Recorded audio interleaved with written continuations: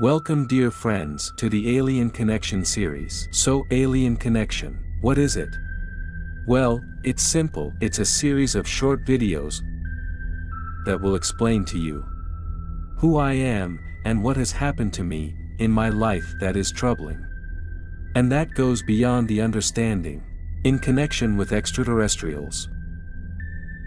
So I'm going to tell you a few things about me, through a few short video capsules. Fasten your seatbelt because it's a mind-blowing experience. Darling, I love it when you tell me things from your life that happened when you were young. Tell me the story you told me when you went to the supermarket with your mom. Ah, yes. I remember.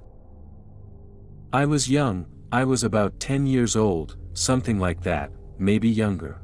But what I remember is that we were in an alley in the supermarket. And suddenly, I had a drop in energy. You know, I was tired. And I felt that I was drained. So I said, well, I have to recharge myself, like a completely natural thing, you know, normal. So I stopped in the aisle and put my hands like this. I closed my eyes. Boom. All the lights in the supermarket shut down.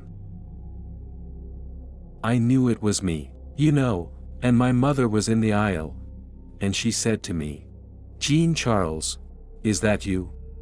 And I said yes. She said, turn it back on right away. It's not funny. When the lights came back on, there was a guy standing next to us with his can of peas. He was like that.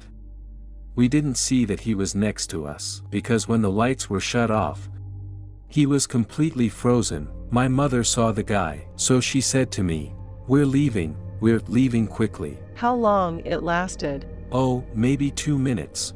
But enough for me to recharge. We arrive at the cash register. We go to the cash register. You have lights marked cash register 1, cash register 2, and it turns on it. And then suddenly, just the cash register, where we are turns off again. And there my mother says, stop doing that, it's not funny. But I'm young, so it is funny to me. So I look up and it flashes and it turns on again. The same guy in the other line, still frozen. My mother said, let's go, and we left. That was a little anecdote. When I'm tired like that, even now, I just have to look. A light source or whatever.